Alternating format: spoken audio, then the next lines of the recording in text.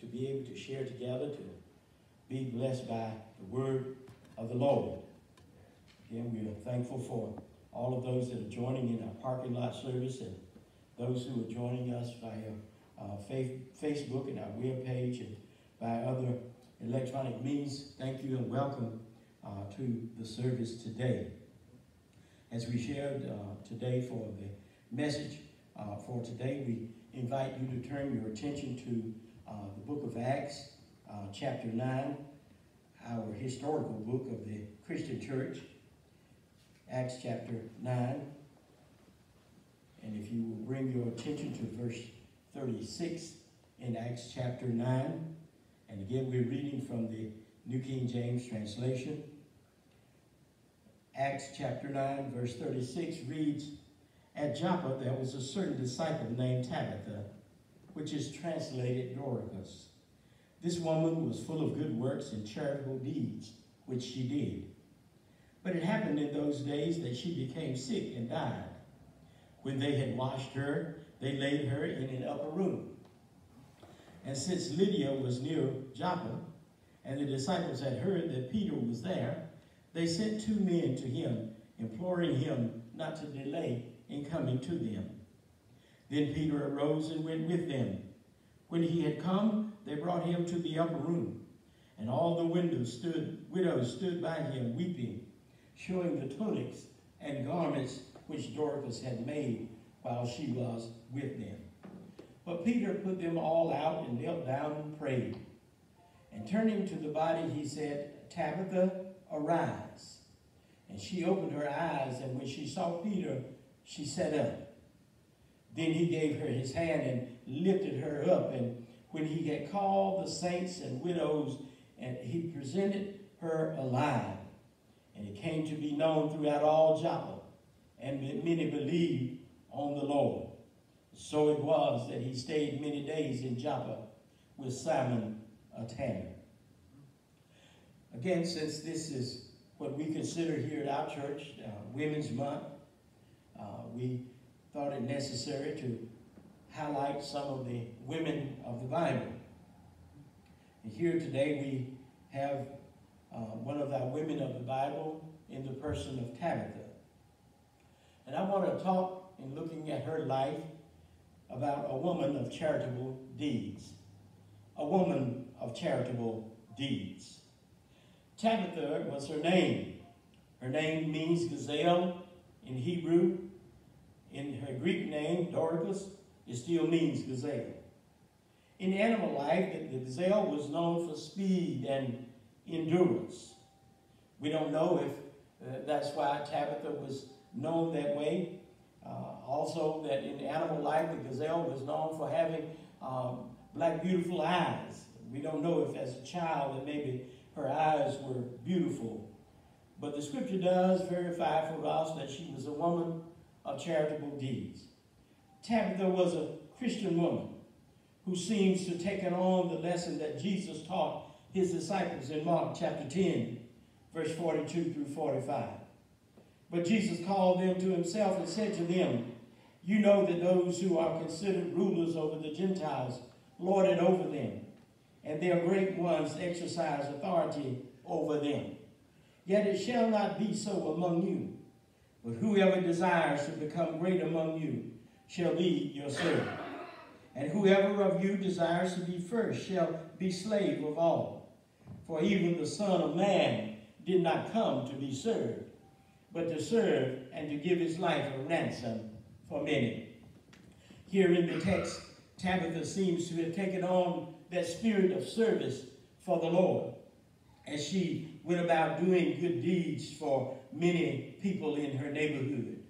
Oh, my brothers and sisters, it's a good reminder of us of how we ought to live from day to day, that we ought to be about our Father's business, that we ought to be about doing something good for somebody along the way other than ourselves.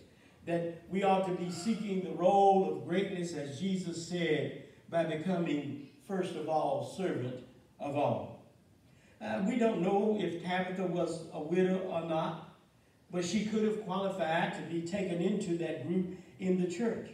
For Paul says in 1 Timothy chapter 5, verses 9 and 10, do not let a widow under 60 years old be taken into the number, and not unless she has been the wife of one man, well reported for good works, if she has brought up children, if she has lodged strangers, if she has washed the saints' feet, even if she has relieved the afflicted, if she has diligently followed every good work.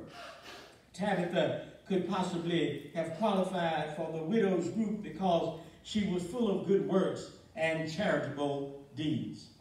And Dr. Luke here pauses briefly to tell us about Tabitha. She's not overlooked in the text. She has a place in history. But Dr. Luke wants us to move forward to the narrative, to be able to see the glory of God. We often think of women that they've been left out of the Bible. But they are there, but we have to look for them. We have to look at the details. And Dr. Luke here in Acts brings forth for us those details. It's short, but and not a whole lot of in-depth detail, but it lists her and what she did in life. Our story might be short stories sometimes in life, my brothers and sisters. There may be just a brief listing of what we have done in life. But the important thing is that we do something for somebody along the way. I recall Dr. King in his speeches saying so often, if I can help somebody as I pass along this way, if I can cheer somebody with a word or a song, then my living will not be in vain. Or we don't believe that Tabitha's living was in vain because she was a woman of good works and of charitable deeds. Note, if you will, that the scripture says that she was full of good works and charitable deeds, that she was full of that. And when you talk about something being full, it means that it's filled up, that if you put anything else in, that it's going to be an overflowing. She was full, and that means that there was no room for anything else, that this is who she was, and this was what she did. And Paul would say that for me to live is Christ, to die is gain. This is what Tabitha was all about, that she was full of good works and charitable deeds. She didn't have any room for any foolishness in life. She didn't have any room for other things to sidetrack her in life. But she was filled up with doing good for the Lord. Oh, my brothers and sisters, we ought to take a lesson from Tabitha this morning and realize that we need to be filled with good works, that we need to be filled with charitable deeds for the Lord. But this is who she was, and this is who we ought to seek to be in life. When I think about Tabitha's sewing ability and making clothes for others, that because she was a Christian woman, she must have witnessed to the other women. She must have prayed with the other women. It reminds me of what an anonymous person once said about prayer, that a day hymned in prayer is less likely to come unraveled. When we think of Tabitha here and think about her sewing gift, that we are reminded that in prayer, that if we will hymn our day in prayer, that it's most likely that it will not come unraveled, because we've already talked to the Father. We've already told him about what our needs are, that we've already asked him to embrace us and to cover us throughout the day, to keep a watch over our mouths, to keep a watch over our thought process, to keep a watch over our heart conditions, and let him lead us in the plain path. Or when we look at Tabitha's life here, we recognize that they honored her by showing Peter what she had done. They showed Peter all of the tunics and the garments which Tabitha had made while she was with them. But now that she is no longer with them, she's gone off the scene. Peter, when he is confronted by them and all that, they're put out of the room so that Peter might be able to bring her back to life through the power of Jesus. When we look at how they honored her, that they honored her not only with their tunics and their garments, but they honored her with their tears. And they wept. And so we find where we don't find where Peter scolded them for weeping as those who have no hope. But he just simply put them out of the room so that he and the Lord could get together on letting the Lord's will be done. Suppose, if you will, that Dr. Luke could have put the video on pause for just a minute for us to hear each testimony of those that she had helped along the way. It probably would have been interesting. But Tabitha goes down in history as a woman full of good works and charitable deeds. Jesus said of Mary, when she had anointed him with the expensive perfume, that whenever her story was told, that it would be as a memorial to her. The woman at the well goes down in life as introducing those in her community to Jesus when she brings them back and asks, is this not the Christ? Oh, if you look at it, Grandmother Lois and Mother Eunice have gone down in history as third-generation Christians, if you will, because they introduced and set the example of faith for Timothy.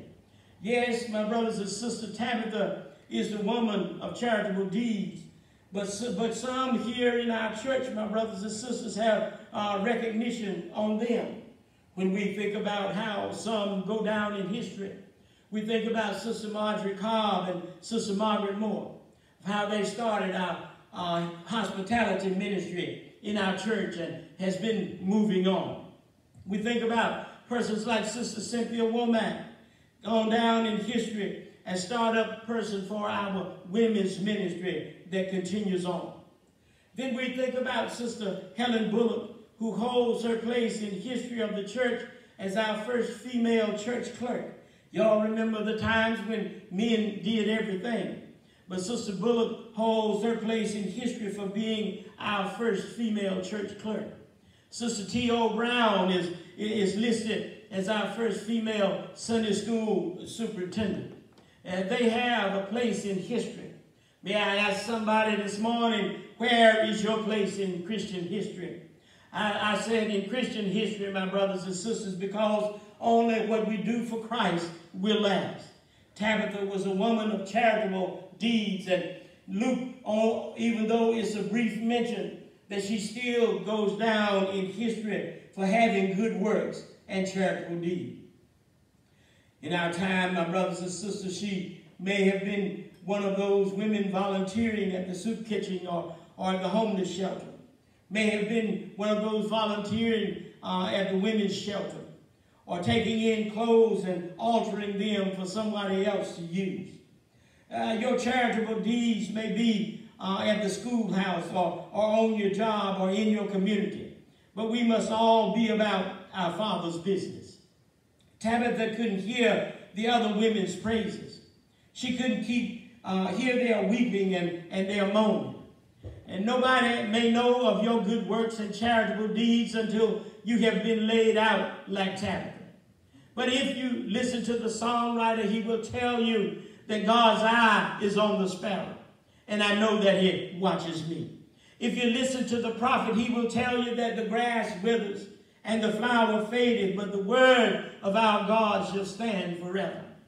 If you listen to John on the Isle of Patmos in Revelation, he will tell you that Jesus is coming quickly and that he's bringing his reward with him to give to every person according to his works. What will the record speak for you today, my brothers and sisters, when it's time for you to be called away? Will those weep over you, or will there be some who speak of your good works along the way? But the record is on high, my brothers and sisters, and if we're going to have a record there, if we're not busy, it's time to get busy. When we look at the text here, again, Dr. Luke makes brief mention here about the life of Tabitha, about what she has done. And now Tabitha has passed away. She has been placed in an upper room. Her body has been washed and prepared for burial. But somewhere along the way, that they got the idea that they ought to send for Peter. They had heard about Peter's record with Aeneas and how he had healed him and told him, the Lord heals you and you need to get up, get your bed up and walk. And because they were not far away from where Peter had done this, they sent for Peter. They sent for Peter because Peter had a gift. Peter had the gift of healing, if you will. But when you look at this thing here in the text, that they needed something greater than healing. They had a lady here that, again, had been washed and placed in the upper room. They had a lady that life had gone out from, but they sent for Peter anyhow. Peter came, and as he shared with them or listened to the ladies as they were sharing with him about what Tabitha had done, and he put them out of the room that he might be able to commune with God in Tabitha's behalf. Just as Tabitha had the gift of sewing, the gift of charitable deeds, she did good works, and the Lord used her dying to show his power through Peter. Jesus has raised Lazarus from the dead. And I suppose now that he wants us to know that women will rise also. He wants us to not forget that he's not about just one particular group of people or one person, but he loves us all, that he paid the ransom on Calvary's cross so that all of us might have the right to eternal life. When you look at the text, my brothers and sisters, Tabitha got her miracle that she didn't even ask for. The other disciples that were there at Joppa sent 2 men to Peter, imploring him not to delay in coming to them. Tells us that God can use our requests for others and turn it into his glory. Oh, my brothers and sisters, you and I don't have to be selfish about our miracles. God has enough miracles to go around.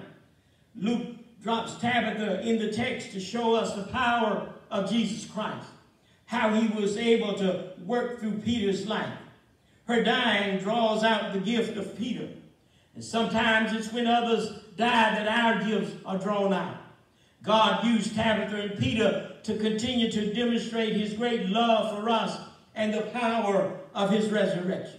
Look at it, if you will, because of Tabitha being raised from the dead. Many people around Joppa accepted Jesus Christ. The church grew, my brothers and sisters. The church was on the move. The church wasn't meant to stay in Joppa, but to move on. The church wasn't meant to stay at Simon the tanner's house, but to be able to move on over to Cornelius' house, where the Lord might let Peter deal with all kinds of people and let the Gentile world that consisted of all races and nationalities be able to know that Jesus had paid the cost on Calvary's cross and that he had died for human beings everywhere. If Tabitha had not been raised from the dead, she had already been brought to glory of the Lord, and by using her gifts and sewing and doing charitable deeds. But because of who she was, somehow that the Lord chose to let Peter come around and be able to have that connection with the Holy Spirit and the power of resurrection to raise Tabitha from the dead. Oh, let us ponder today, my brothers and sisters, that when that day comes, when we have closed our eyes in the sleep of death, when they have washed us and laid us out on our cooling board, what will be said of us? Will we live on in others? Will what we have be passed on to others? Oh, my brothers and sisters, we ought to seek to pass it on to somebody else. We must keep on telling dying men, women, boys, and girls. Know that folk don't want to listen. But we have to keep saying that the wages of sin is death, but the gift of God is eternal life. Have to keep on letting folk know that God so loved the world that he gave his only begotten Son, that whosoever believeth in him shall not perish, but have eternal life. We need to keep on telling others that Jesus died one Friday evening on Calvary's cross. That not only did he die, but he was taken down and buried in a borrowed tomb. and he stayed in that tomb for 3 days and 3 nights. But early on Sunday morning, what we call the first day of the week now, that Jesus got up with all power in heaven and in earth.